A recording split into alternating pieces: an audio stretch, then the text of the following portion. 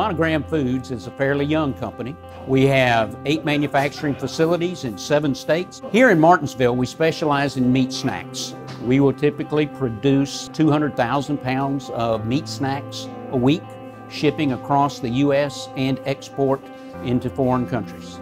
We decided as a company to put a generator in place to more or less capture the methane value, so we could power up the generator to generate power for the wastewater plant. So it's a huge cost savings for us because we're not necessarily paying as much as we would normally for our electrical utility bill.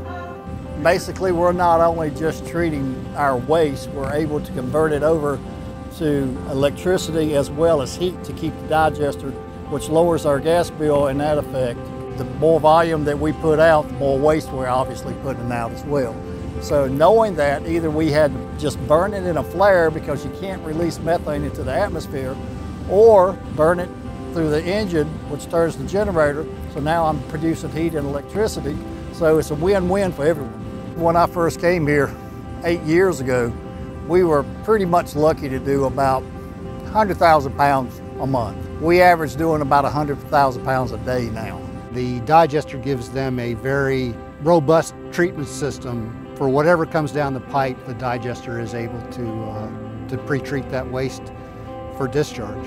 We were exceeding our levels for our BODs and our solids discharge. And that's one of the reasons they drove us, because of the surcharges we were having to face every month. So now we are well under our surcharge limits now. We have project managers that have done multiple projects like these, multiple biogas projects all across the U.S. And that was part of the selection process too, is they knew us and we knew them, and we knew how to project manage something like this, which can tend to be a little bit complicated.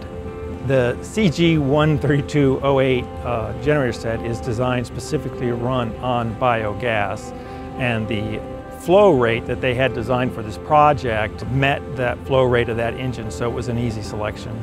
The CG engine, which is built in Mannheim, Germany, is designed to run on biogas, which tends to have a lower methane number. It's just a great engine for this application. It's a very heavy-duty built engine. The CAD Engine has run really, really great. Carolina Cat, they take an ownership. They're not just dropping off a piece of equipment and see you in a year when it's time to do a maintenance. They have an active role integrating their equipment into the project. During the startup and commissioning, I offer a training session to the customer. We handle all commissioning from mechanical piping from the gas train down to adding the coolant and oil in the engine. When the generator needs maintenance, I'll have a group come up here and do whatever service interval it needs, whether it be changing oil, spark plugs, a valve adjustment, keep the generator set performing as designed.